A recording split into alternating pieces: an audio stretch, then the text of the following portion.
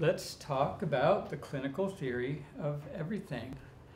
We're going to talk about states of matter beyond solid, liquid, and gas that are essential to understand in terms of creating our clinical theory of everything that includes spirit and consciousness. We're going to talk about the phases of health, which are 5 levels, fundamental levels of health that are different biological terrains that are defined by their biophysics, and they tend to be sequential in the progression toward disease or progression toward well-being. We're going to get into photoenergetics, the energy of light, how the energy of light regulates the living process and healing process, and biophotonics, the biological activity of photons.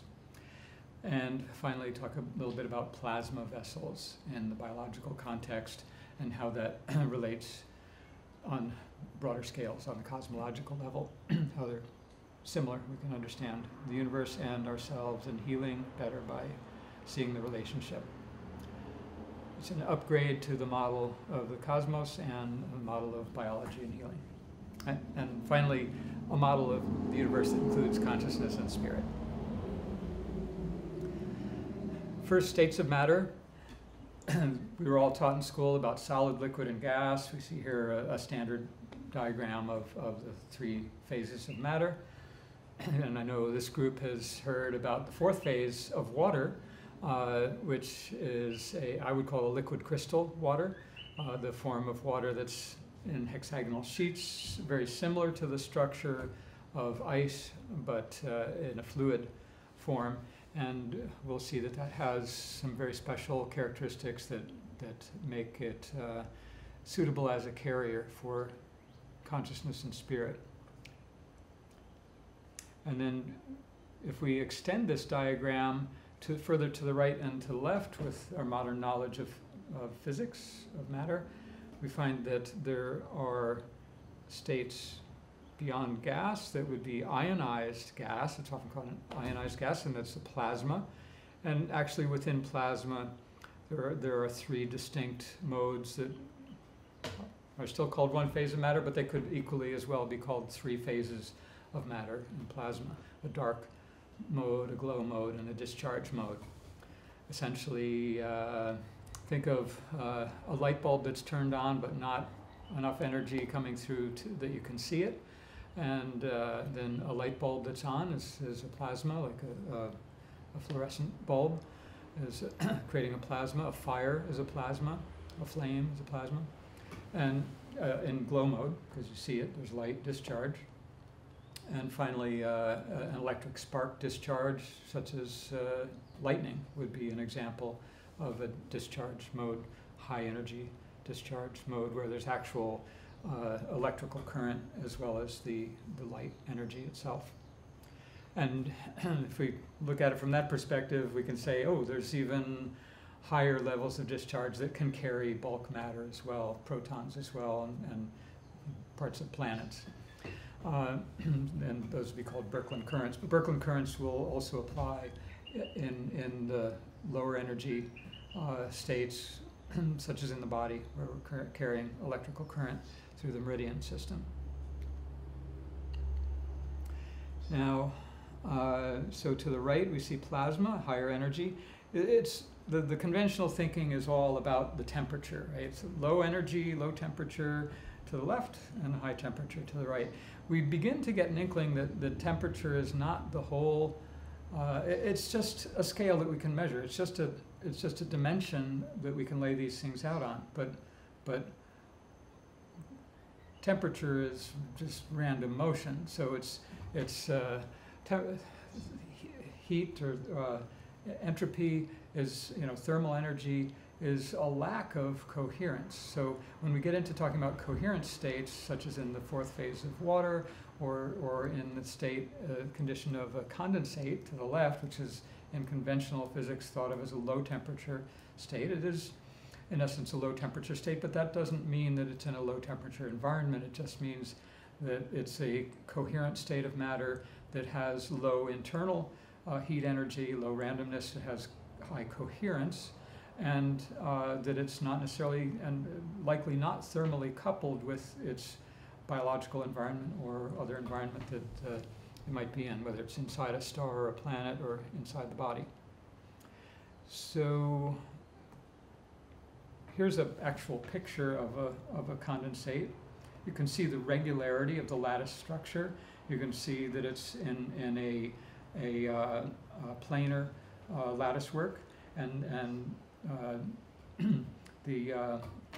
the condensates of the transition minerals that we're most interested in as in our model as the substrate of the spirit body, of the conscious body, do prefer to take up these planar crystalline structures.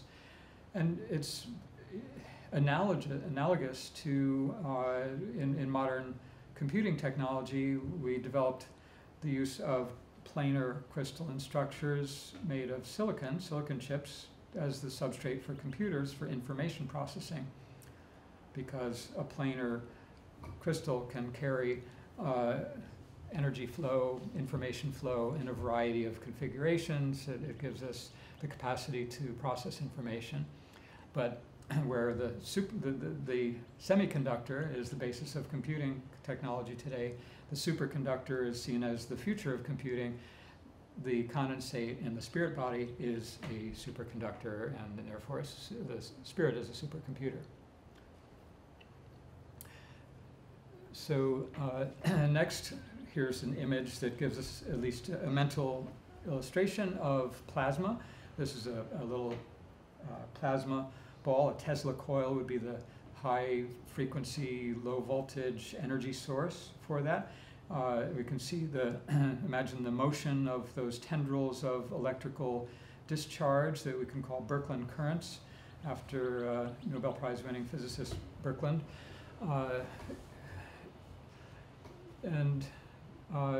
Because they move like a biological structure and function like a biological structure, that form of energy, that form of matter, that state of matter, was called plasma in reference to the biological plasma that we know in our cells as cytoplasm, or in our blood as the blood plasma. So here's a look in the biological plasma. Again, inside the cell, that's cytoplasm, and it's essentially a plasma throughout, except where we form those sheets. There can be millions of sheets of structured water, which is an easy water or exclusion zone. It pushes out the substrate, the electrolytes like sodium and chloride. It pushes out debris like proteins that are broken down, amyloid plaque, or viruses, etc. And here we see the blood plasma, the other reference point that we think of in our minds for biological plasma, the blood plasma, and that it always is seen in these paired vessels, the artery and the vein, and generally travel with a nerve as well, called a neurovascular bundle. Well, it's very interesting in relation to the cosmology of plasma physics, because plasma in the cosmos, in a gaseous state as opposed to this liquid state in the biology, also tends to prefer and form, be self-organizing into these double helical structures. Did you have a question? Okay, I thought you. Okay. So that's the biological plasma, the double helix. The artery and vein tend to wrap around each other in a helical structure, similar to the structure of the DNA double helix. And we see the same in the cosmos. When those Birkeland currents extend from the sun to the Earth, they follow the lines of force of the Earth's magnetic field and primarily enter the Earth proper at the poles. And here we can see an actual image from space of the resulting aurora. In this case, I think that's aurora borealis in the North Pole. And there's counter rotation. Explains weather patterns on the various planets where there's counter-rotation of the cloud formations at different latitudes, etc. So at the top here, we see the layout of that schematized that energy flow from the sun. There's the solar wind is a plasma discharge. These are ions in the solar wind, so therefore moving ions equals current. So it's a solar current that's coming off of the solar anode, and then some of that, a portion of that, enters the Earth's field, again through the poles, and then there's carries on out further from the Earth as the magnetotail of the Earth.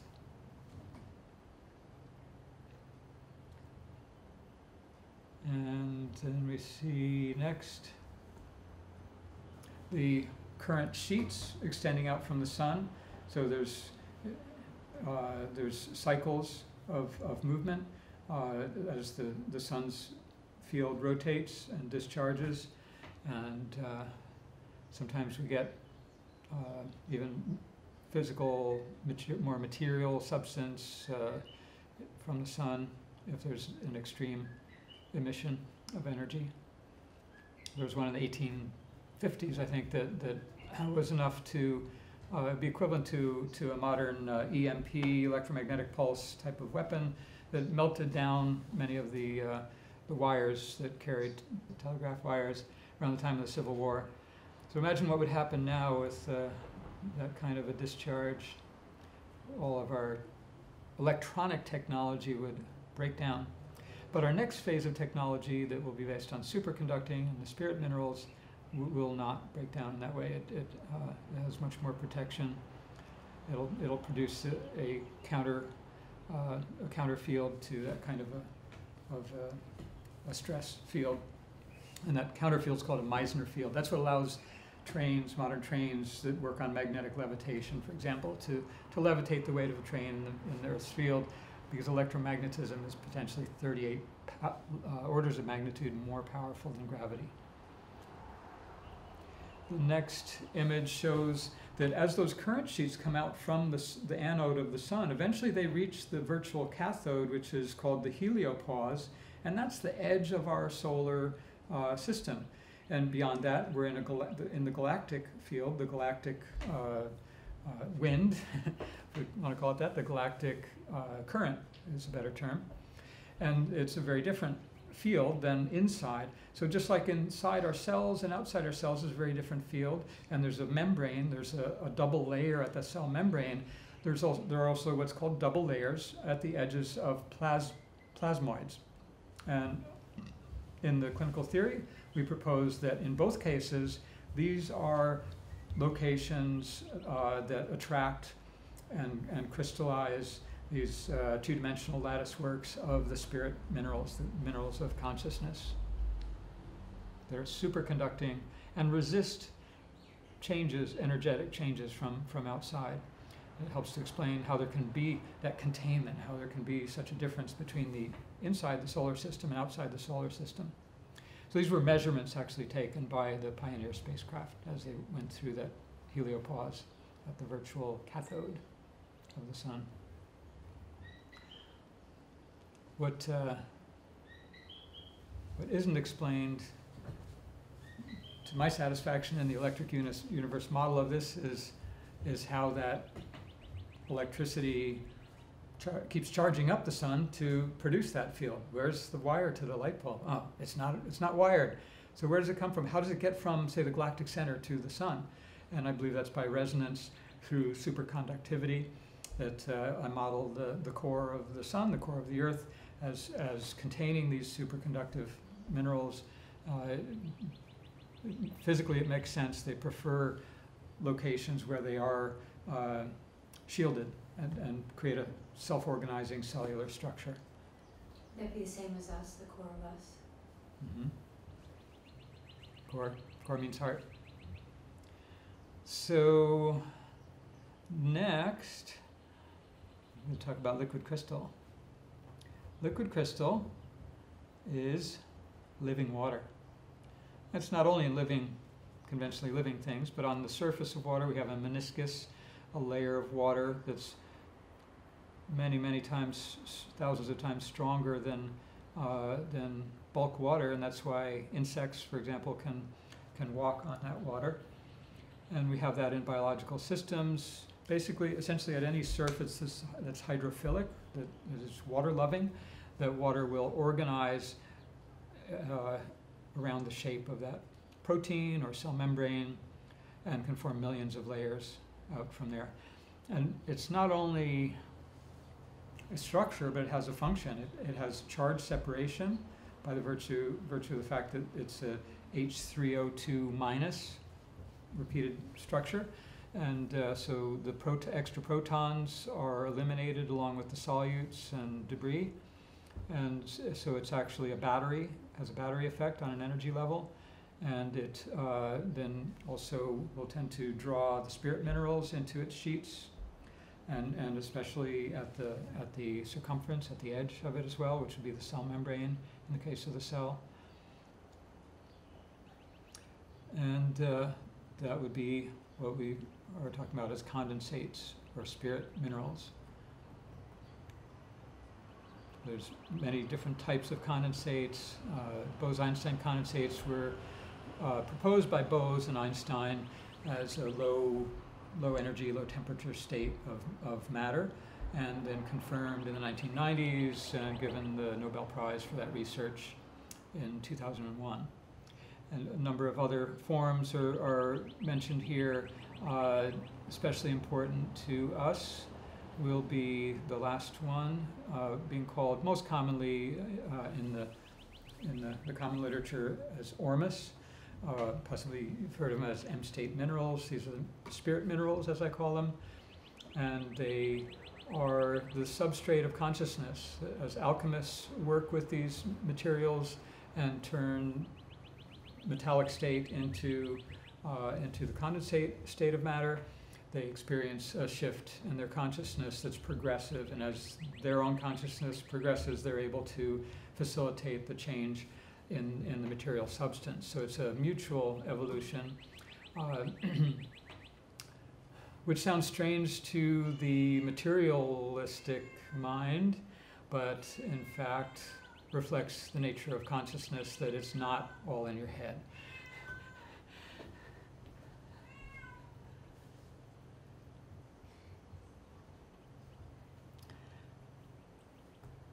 So what I believe is happening is that we have coherence zones forming in biological systems. Those coherence zones of pi electrons in the sheets of fourth phase water and in the pi electrons in the successive planes of the sugars in DNA lined up in a helix, in a double helix, that those attract the spirit minerals, bringing in 10,000-fold more conductivity because of their superconductivity, and allowing the functions of consciousness to take place at every fractal level, not just our organismic level of consciousness, but a cell is conscious in the sense of its epigenetic responses to its energetic environment.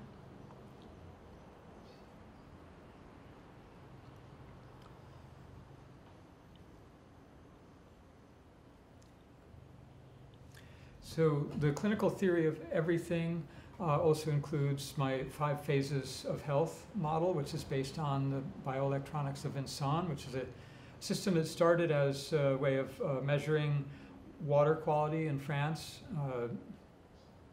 getting close to a century ago, but not quite. And Vincent was hired by the government to determine the water quality in the different communities. You know, back then it was before chlorination, so there were communities drinking river water that was carrying bacteria, and he found, when he correlated the measurements of that kind of water with the records of causes of death, that there was an extremely high correlation, over 90%, between people drinking surface waters and in communities having high death rates from bacterial infection. And of course, it's no news to us in public health from a modern perspective. But he also found, for example, that where they're drinking mineral waters in volcanic areas carrying high mineral content, that most of the deaths were from other kinds of diseases, allergic diseases and heart attacks were in particular among the findings.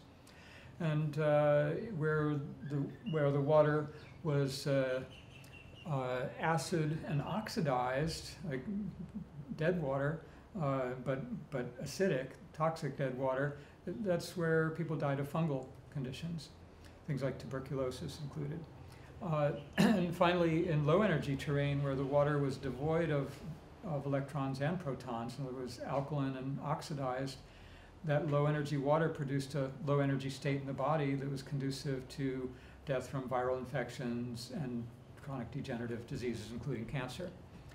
So based on that, he looked for the healthiest populations he could see and he could find, and he was able to identify some communities, some universities with young people drinking healthy, balanced water energetically, whose bodies were very healthy as well, and that represents the center point of phase 5, where we're in better balance with the energetics of what our body is made out of, which is mostly water, and able to deal with the ongoing stresses of life and endocrine regulation, etc.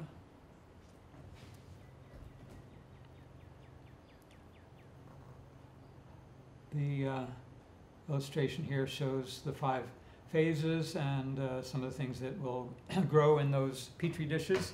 If you're in a lab and you want to grow a virus versus an algae, you need very different growth conditions. Same with bacteria and fungi. They're completely opposite terrains. And that's why today, up until now, over the last going on 100 years, but not quite, we've had the antibiotic age where we've used first fungal toxins with the invention of penicillin. I think Penicillium fungus invented it long before that, but the discovery that fungal toxin killed bacteria. Well, yeah, the fungus grows in the opposite terrain as bacteria, so it poisons the growth of the bacteria and sets up a condition for fungal growth. Sometimes people get fungal infection after they take antibiotics. Today we have synthetic analogs of those fungal toxins, and even worst case scenario than having an after infection with the fungus is leaving the body in a low energy viral chronic degenerative disease cancer prone terrain, which happens quite a bit. Okay, so yeah, if we want to grow a bacterium, we need a bacterial culture. If we want to grow a virus, we need attenuated cells. If we want to grow fungus, we need dead matter. If we want to grow algae, we can grow that in a high energy terrain that has lots of extra nutrients, too much for what our body would need for balanced health. But we can also eat that algae and as a food, and it's cleansing. That's the cleansing terrain, what we call phase 4, high energy terrain. And that will help relieve symptoms of allergy. So allergy symptoms don't just come from the sinus mucosa or even from just the immune function just beneath that mucosa. They come from deeper, from the fact that the kidneys are jammed up, not able to clean the blood. So the blood is toxic. It has high energy in the sense of everything that's ionized carries energy, and so if there's more of what we don't need in there than would be balanced, then that's excess of the wrong energy. So the kidneys are jammed, the blood's filled up with stuff, and now the immune system's job becomes to say, oh, we can't get it out through the lymph, so we've got to try to burn it up locally, create calor, dolor, rubor tumor, the indications of inflammation, and try to eliminate locally. So we have postnasal drip, and sinus congestion, mucus formation to encase the toxins to protect as an insulation between the toxin and the tissues. And of course, the modern solution is antihistamines, which stop that immune reaction, saying, oh, billions of years of evolution must not be right when we have a drug that can change that symptom like that. But the problem is now we're seeing increased rates of sinus and brain cancer, for example, in those people who take the antihistamines. There are natural antihistamines that are not suppressive, that actually help to regulate the histamine release and help with detoxification, neuroprotection, etc. Much better way to go. So here's diagram, illustration, actual photograph, photomicrograph of viruses at the cell membrane. Now, if you can imagine the cell membrane there, that cell has its energy field depleted. Otherwise, if there were energy in that cell, the energy from that cell would be radiating out and being absorbed by the water, forming the structured water in layers. It can form millions of layers just in a minute. And viruses have no way to swim upstream against that field. So these viruses are a symptom of the fact that that cell energy is depleted. And therefore they can attach to the membrane, inject the DNA, take over the cell apparatus, and help recycle it. Then imagine if biology couldn't recycle. The planet would be buried in dead bodies, like piles of plastic in the ocean.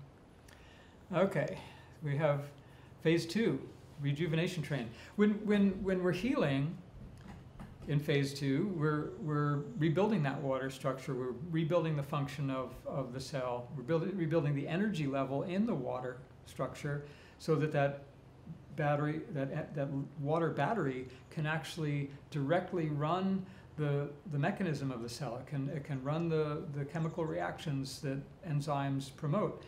And the enzymes can promote those reactions from a distance through the water. If the substrates are in the water and the enzymes in the water and the energy's in the water, then everything happens as it needs to without having to go into a linear mode of, oh, where's the other substrate? Where's the enzyme? Oh, where's the ATP molecule to give the energy? Now we got to get all these things in one place at one time. Yeah, the reaction will happen, but that's low energy train. That's like, I can barely move. Versus, I'm feeling more functional. I'm feeling younger. I can do something. I can clean house. When we go from phase 1, chronic degeneration, to phase 2, we can have metastatic cancer disappear in 3 days with a high fever because the immune system is producing so much energy that it can raise the temperature of the body, and all that extra near-infrared radiation is structuring the water and it's pushing the junk out. And there's also bacteria that are producing enzymes while we're producing our enzymes, and they're helping break down the toxins, breaking down the tumors too. There was actually 100% successful treatment of cancer somewhere back, I think, in the 1600s, with inoculation in Europe, inoculation of tumors with specific virulent bacteria. The bacteria would form an infection inside the tumor. The tumor would break down in lice. It would form a liquidy goo, and half of the people were healed, and the other half died of toxemia, so they stopped the research. But there's a clue there. We want to move at the proper rate, and we want to especially support the liver and the kidneys, the main filters of the blood, to be able to clean the blood. So these people died of what was in the toxins that were in the cancer, things like heavy metals that enzymes can't break down, whether it's bacterial or our own immune system. We can't break those down. We have to eliminate them. We can eliminate them and bypass the clogged filters through sweating, for example, with near-infrared or far-infrared sauna. Okay, so if we're not going in the right direction, that's when in phase 2, we're leaving food on the table for bacteria, for parasites, and we see rapid aging as our antioxidant enzyme systems break down. Phase 3, as we're moving up toward health, is the phase for regeneration. Now, we've gone from phase 1, where we've restored the energy function at the mitochondria, at the organelle level, kind of phase 2, where we're restoring the energy of the cell and the functionality of the enzymes of the cell, including the transmembrane enzymes or proteins that act as the channels to communicate and move material in and out of the cell. And at phase 3, we're now making, from one cell, we're making 2 cells. We're regenerating the tissue. We're going from organelle to cell to tissue level of healing. If we're not able to do that, if we're not able to clean the space around the cell and make enough energy in the cell to make 2 healthy cells out of 1, to separate the battery into 2 and still have the juice that we need, and to clear the dead matter out of the way to make room for that cell, then that's when we're leaving dead matter on the table for the fungi, and they will come in. In fact, they're already here, the Mucor racemosa and Aspergillus species that give us the actual genetic design patterning for our blood vessels and our nerve cells. The next phase is phase 4, cleansing, where again there's too much energy, but it's a quality factor. We want to have the right amount of energy. Too much energy in your house could be your house is on fire. That's too much energy. Or too much energy in your house could be nobody's taking the trash out. That's energy too. So we need to remove the energies that don't belong, clean, clear, exclude all the bad stuff, keep the good energy that's in a high, the highest form of energy that's usable would be this coherent quantum energy, light energy, that's stored as charge separation in our structured water. Because it can operate at any frequency, just depending on resonance. Phase 5 is where we're dealing with, so phase 4, we've cleaned out the organ. You might go through a liver cleanse or kidney cleanse or colon cleanse, right? When I had a period of series of grand mal seizures, I had to complete the process of cleaning out my central nervous system. It happened while I was in that process because I was taking heavy metals that were in storage and ionizing them and bringing them out into the circulation in order to detoxify, in order to bring back my ability to read and write and speak here today. So we've talked about states of matter, where hopefully now you have a little sense of beyond the solid, liquid, and gas. Between the liquid and solid, we've got that special case of water that's got a liquid crystalline state that's not even H2O, but has very particular characteristics that qualify it to attract spirit minerals because of its coherence zones, and that they both have that characteristic of coherence zones. That's like taking the 2 ends of the Ouroboros serpent and putting them together into one, that the head and the tail meet at consciousness and coherence and spirit.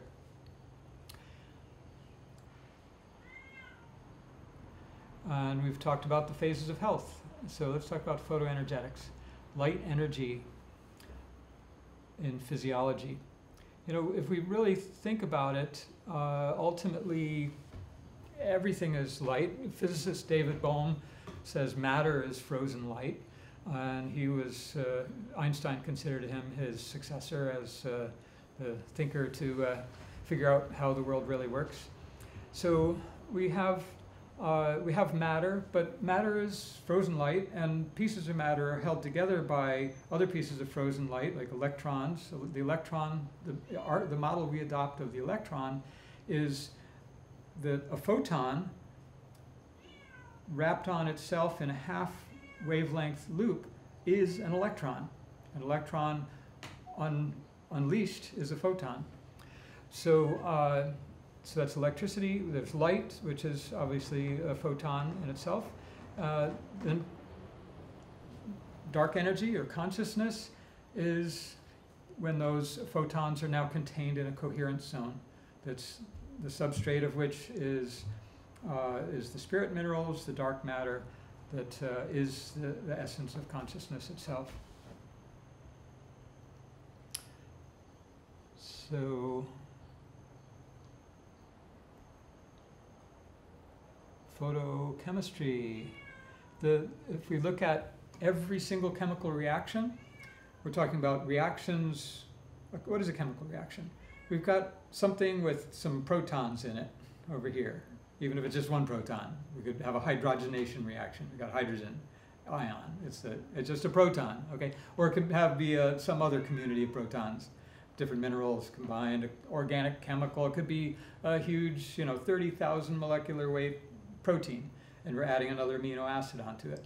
But in any case, there's some protons over here, and we're going to combine them together. Or there's all these protons and we're going to split them apart, like a hydrolysis reaction. So these are the common types of chemical reactions. In either case, we're either adding or we're forming or breaking a bond.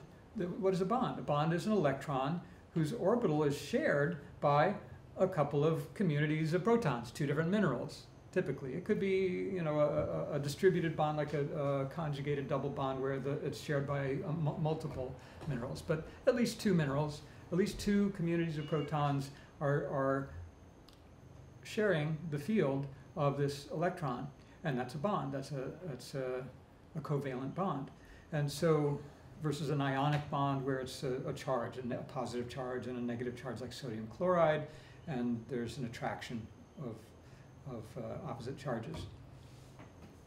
So when we break that bond, we're releasing the energy that was in that bond, or when we form the bond, we're putting light energy in to make that bond. And there's, depending on whether it's an exothermic or endothermic reaction, there's more or less energy at the beginning or end. Even if there's the same amount of energy at the beginning and end, there's a complex in the middle where the reaction can take place, where it's kind of could go either way, right? And that's the difference in energy level between the beginning and that formation complex for the reaction to go forward. That difference is the quantum energy that's needed to make that chemical reaction complex. And what the function of an enzyme is to reduce that energy level. That's why we have enzymes. They're amplifiers. They amplify that reaction because they reduce the amount of quantum of energy that's needed for that reaction to go forward. The difference in energy between the pre and the post reaction state is the Gibbs free energy, plus or minus, whether it's, you know, giving heat or taking energy to run that reaction. The Gibbs free energy is the difference between the energy states before and after. And again, that's defined as a quantum of energy. It has a frequency. It's a light energy particle. So all of our chemistry is run by photoenergetics, without exception. And of course, light is the dominant direct or indirect source. It's the energy that runs biology. When we eat food, it's the energy in those bonds that's being released has come from sunlight, and plants are taking carbon dioxide and water and storing it in those carbon-carbon bonds of carbohydrates and proteins, fats. So ultimately, we're eating light.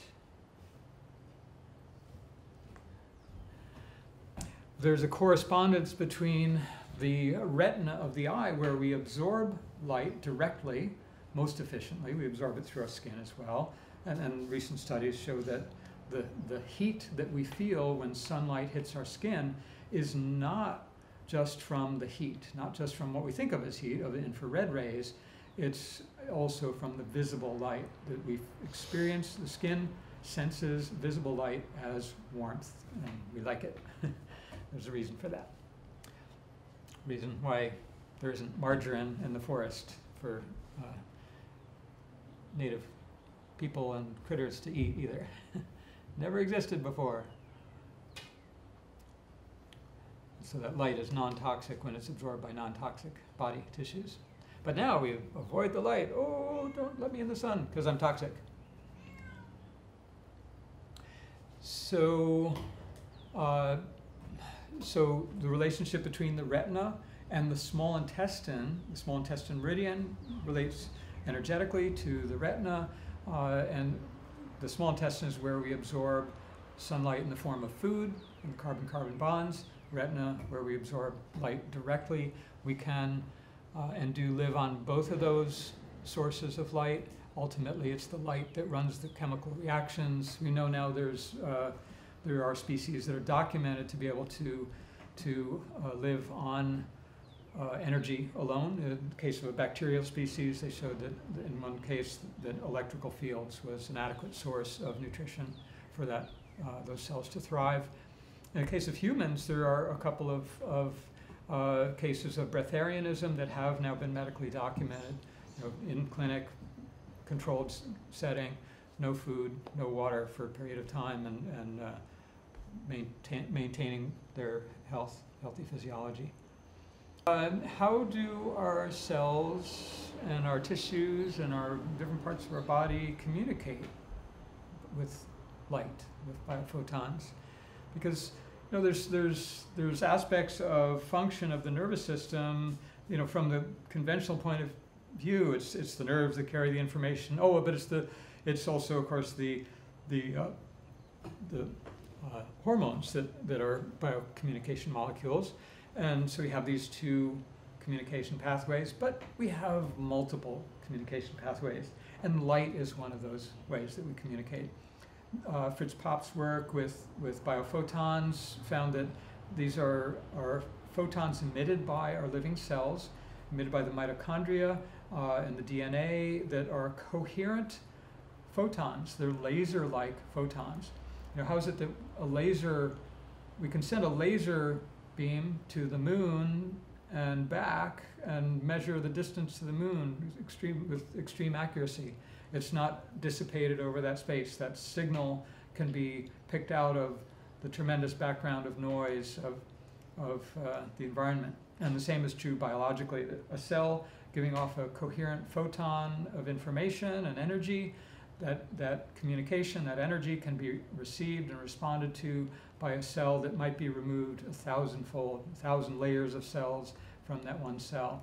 So we have, and we have a light communication system built in to even support and enhance that. That's the microtubule system, the cytoskeleton, which is actually where most of the mitochondria live. You're looking at a nerve cell, maybe 90% of the mitochondria will be right on one of those microtubules, and that's the perfect location for its coherent light signals to travel along those microtubules, be totally internally reflected.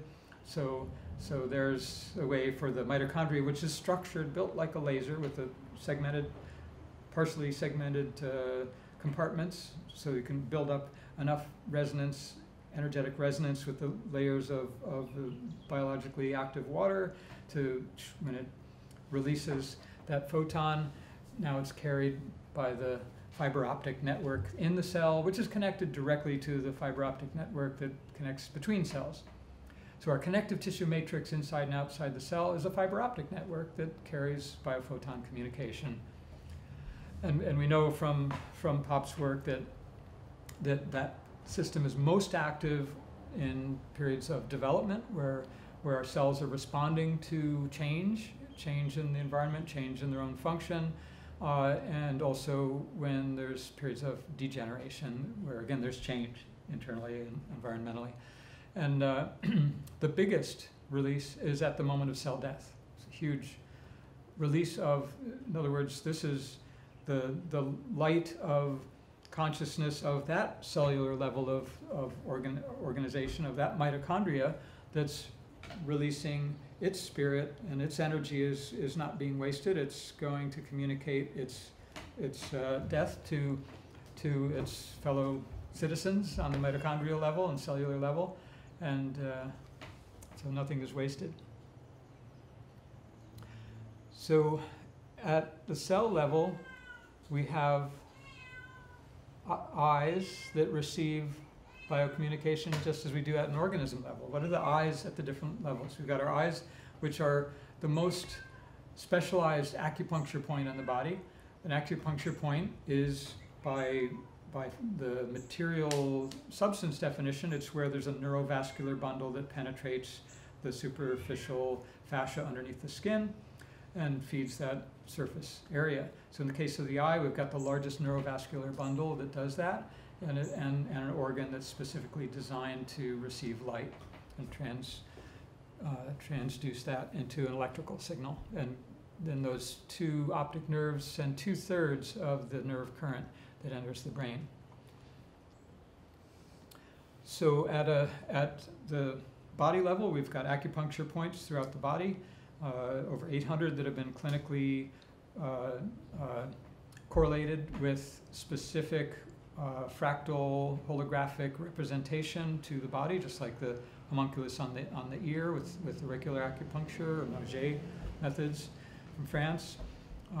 The homunculus in the cortex, whether it's sensory or motor cortex, the iridology map of the body, the sclerology map, the hands and feet have their reflexology zones, etc.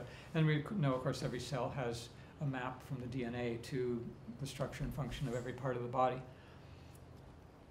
So we have eyes at all these levels. At the cell membrane, we have rafts of ceramides and cholesterol that make the little portals where the fiber optic network connects and where nutrients are received and regulated or held out when there's toxicity and the cell needs to go into a catabolic state and break down. But we see it at the macrocosmic level as well. Look at the shape of the galaxy. It's a vortex, eye in the center. They call it a black hole. So it must be dark. It's dark in there. Yeah. What if it's dark matter? What if it's the dark matter that's a coherence zone, and therefore, if it's a coherence zone, that means it functions as a single quantum, and therefore it has a single center of gravity.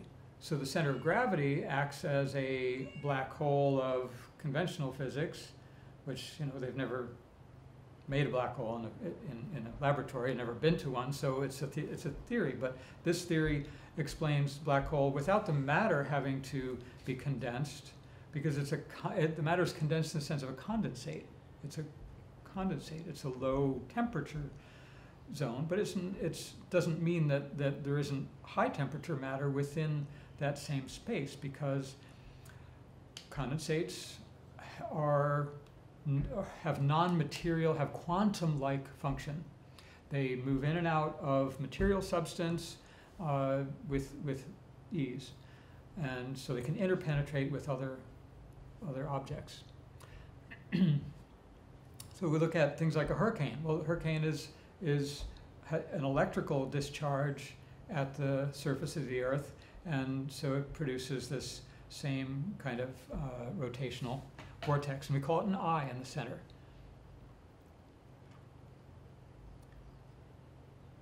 So when we have a vortex in water, we know that it produces charge separation, so there's actually an electrical current produced by that spinning movement of the water.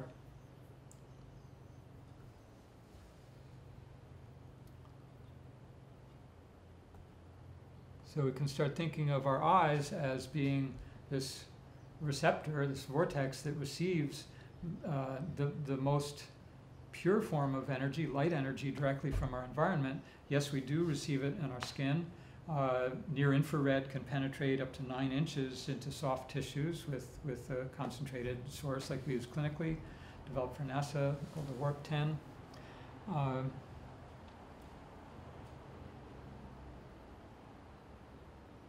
And is being used transcranially and intranasally for reversing symptoms of neurodegeneration.